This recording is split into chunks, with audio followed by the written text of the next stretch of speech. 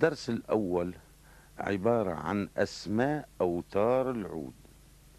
الوتر الأول الغليظ، الوتر الثاني، الوتر الثالث، الوتر الرابع. طبعا زند العود وصدر العود. الغليظ أول مي لا ري صول دو. هذه هي أسماء أوتار العود. فالوتر الأول مي الغليظ واسمه قرار بوسلك، يقع على المدرج الموسيقي. طبعا المدرج الموسيقي مؤلف من 5 خطوط تحصر بينها 4 فراغات، وهناك خطوط إضافية من الأسفل وخطوط إضافية من الأعلى. فالخطوط الإضافية من الأسفل يقع اسم الوتر مي قرار بوسلك تحت الخط الثالث الإضافي. 1 2 3 تحت الخط مباشرة. إذا مي على المدرج ترسم هكذا. الوتر الثاني لا أي حسيني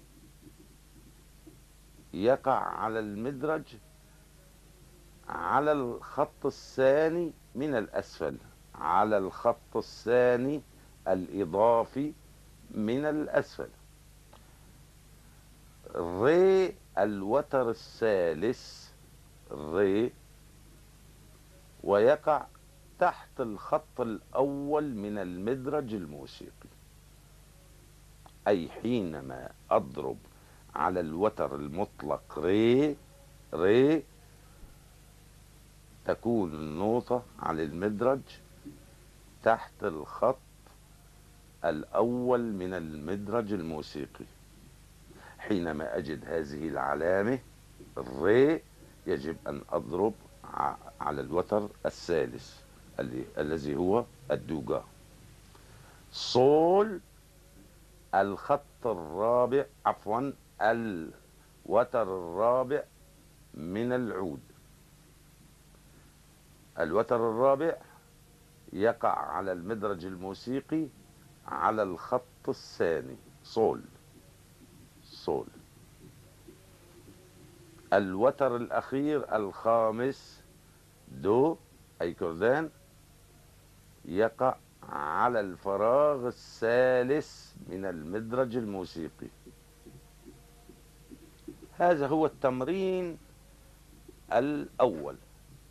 التمرين الأول لحفظ أسماء أوتار العود وموقعها على المدرج الموسيقي. أي يجب أن أحفظ غيبا أسماء هذه الأوتار وأحفظ موقعها على المدرج الموسيقي. التمرين الثاني تطبيق ما ذكرناه آنفا.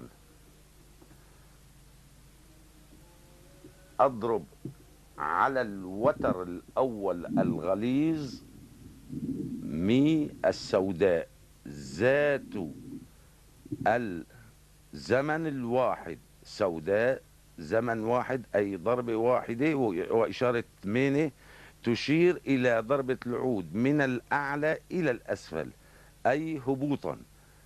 مي سكوت، هذا السكوت بقدر زمن السوداء.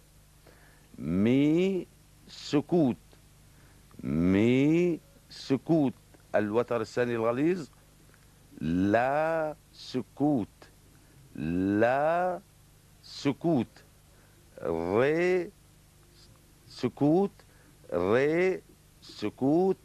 الوتر الرابع صول سكوت صول سكوت. الوتر الخامس والأخير دو سكوت دو سكوت.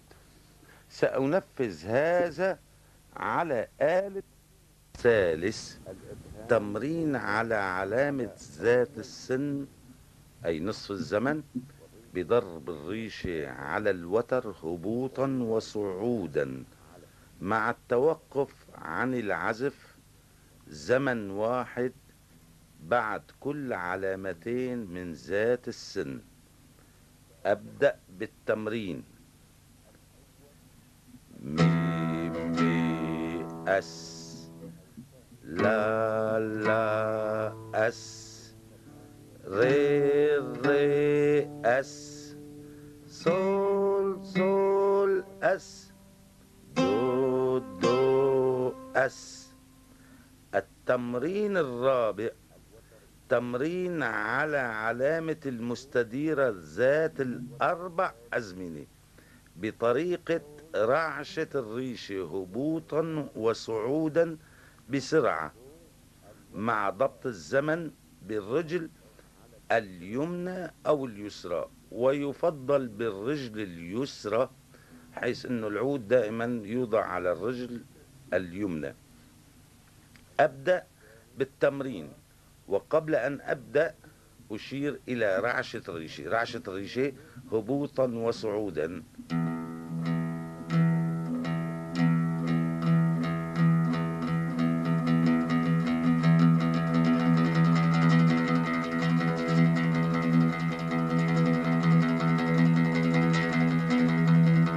وهكذا ببطء، ثم أسرع ثم أسرع حتى تصل إلى الرعشة.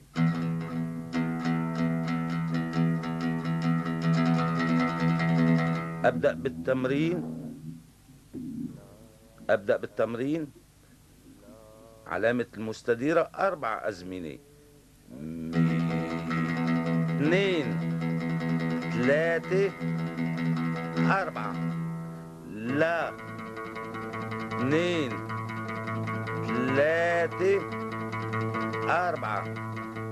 ري 2 3 4. صول 2 3 4.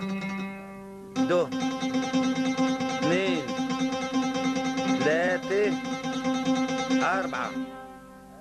علامة البيضاء مدة العلامة زمنين، أي 2 سوداء. دو 2 دو 2 صول 2 صول 2 ري 2 ري 2 لا 2 لا 2 مي 2 2. التمرين الخامس تمرين عزف علامة البيضاء ذات الزمنين والسوداء ذات الزمن الواحد. انتبه جيدا. مي مي 2 لا لا 2 ري ري 2 صول صول 2 دو دو 2 دو دو 2 صول صول 2 ري ري لا لا 2 مي. انتهى الدرس الأول، ويجب أن تعيد هذه التمارين أكثر من أسبوع لكي تحفظ هذا الدرس وهذه التمارين.